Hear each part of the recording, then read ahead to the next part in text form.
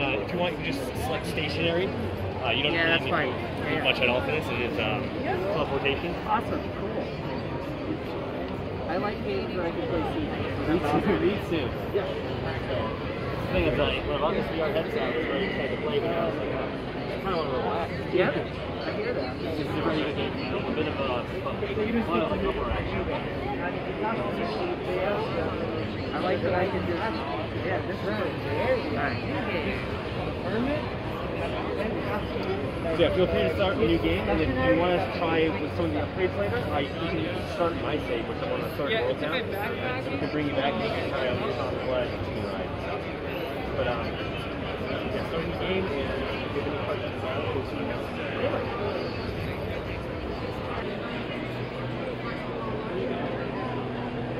I'm thinking that's a little weird. And I don't know. Oh, build. Okay. Push forward. Okay, this is cool. This is kind of like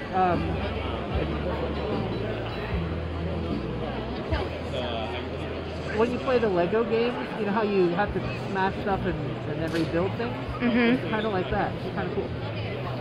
At least this part. I don't know if that's the whole game.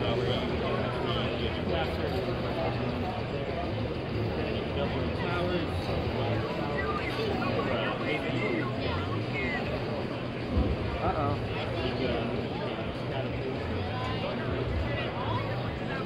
Somebody just put a burrito into a microwave and killed all these people. Well, burrito's usually good for you.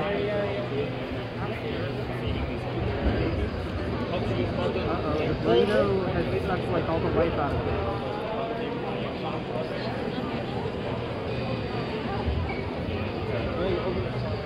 Hey there, let me introduce myself.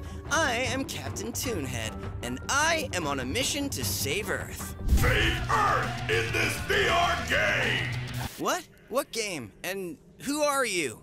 Anyways, I used to be a janitor, but now I fight the forces of Earth's last dictator, Nicholas Voorhees. He wants to steal all the Enter Cubes. Aren't they cute? But not on my watch. To stop Voorhees, I have an amazing arsenal of Toon Rats. There's Lady Jubilee. Serve Frosty to slow enemies down. Serve Frosty! Thanks. For area damage, I give you Senor Pignatas. Senor Pignatas! And my very own hot sauce heavy metal powered shooter, Queen Dio. Okay, it looks like that weird voice is gone now. I can even make— Queen Dio! Really? Not cool, weird voice. As I was saying, I can even make my Toon Rats stronger in my super high-tech lab. I build Toon Rats using scraps I pick up from defeated enemies. And when Toon Rats are not enough, I use my Brent X blasters to defeat Voorhees punks. The first-person shooter element! Okay, yeah, sure. I can take control of my Toon Rats. Never seen before in a tower defense game! Ignoring you. To move around, I can teleport between my Toon Rats. And I can even see everything from above for a more strategic view. Fly like an eagle! Hey, that's my phrase. Why don't you come out where I can see you and— Captain ToonHead versus the punks from outer space! Coming soon to a VR headset near you! We are here with Captain ToonHead and the punks from outer space. From outer space, yeah. Sorry, versus the punks from outer space. In the game, didn't get very far. I saw that the burrito, unfortunately, exploded in the microwave. The other thing I really liked, at least in that little intro part, was it felt a bit like the Lego games, where you take things apart and then use the things that you've broken apart to rebuild, repurpose. There's power defense elements, of course. What made you, first of all, decide to work in VR? Yeah. I'm always interested in how people approach virtual reality. Yeah, absolutely. I mean, I'll talk about how we got into VR and I'll let Luis explain a little bit more about the game and those fantastic elements that you found. So we fell in love with the platform, and it was maybe like 6 years ago that we tested the first Oculus. And immediately we said we need to make a game on the platform. We have been in the industry for 15 years, one five. So yeah, we fell in love with the platform. We fell in love with the transformative power of the immersion into life. And it's before it was cool, right? Before, I mean, it was cool, but there wasn't a market for it. So I think for once we're super lucky to actually be on the right moment, in the right place. And now it looks like, you know, VR is a thing, the market is a thing, and we have a game. So that's super lucky. But we love VR, and yeah. What were your earlier concepts? Did you try anything else on older Oculus hardware or develop on the games, or whatever have you tried? You mean like other games on Oculus? Yes, of course. I mean, we tried from Space Pirate to Beat Saber early on to we did try a bunch of things. But the first time I tried it was actually on a game jam in Chile, where some kids were making this exploratory game where you were a rat. And for me, like looking at the tables, now it seems like, yeah, of course, it's very immersive and we'll get it. But back then, first time I tried a headset and I saw the world from that perspective and that level of immersion.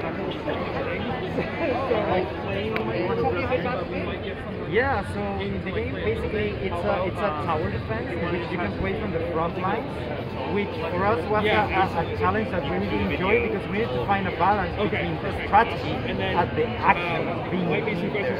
So basically what we did is we incorporate FPS elements to the strategic elements of tower defense and create a balance in which you get both, which as you saw renders in a very hectic and fun experience, right? And you've got like crazy chickens and different characters that what I've always kind of dreaded in virtual reality games is realistic first person shooters where you're shooting humans and things like that. It's kind of weird. So I like that style. It's very cartoony, very lighthearted. I found myself laughing. I really appreciate that. So, thank you for saying that. Yeah, for us it's an homage to all the Saturday cartoons that we loved when we were little. And as you said, I mean, in virtual reality, in my opinion, why would you recreate the reality that already exists? I mean, the possibility is endless. So we wanted to have something unique and very that burns in your memory in the sense of that, wow, this is possible, and it's basically like a cartoon dream you're in, right? This is our first self-published game, so we self-funded, self-published the game. This is as indie as it gets, right? And we said, let's not play it safe. Let's do something that, first of all, it's authentic to us as Latin American developers. So we included stuff like, a hot sauce tower, and the most powerful weapon is a tank. It's a flip-flop. And of course, it never misses. So that's the power of the tank, right? This year. So very soon. Very soon. Actually, it's already on the Quest store for wish listing. You can wish list it, and you can go now to the Oculus store and wish list the game. Cool. And it's going to come out very, very soon. Any plans for other platforms? PCVR, PSVR? Yes, so it's coming both. Right now it's coming both for Quest and PCVR, and a little later for PSVR. All right. Yes. Thank you both for your time. Thank you so much. Thank you for playing. Looking forward to more adventures with Captain ToonHead in the near future. Absolutely. Thanks for the support. Awesome. Yeah. I had a lot of fun checking out Captain ToonHead at the Teravision Games booth at PAX West, and they gave me these awesome little trading cards.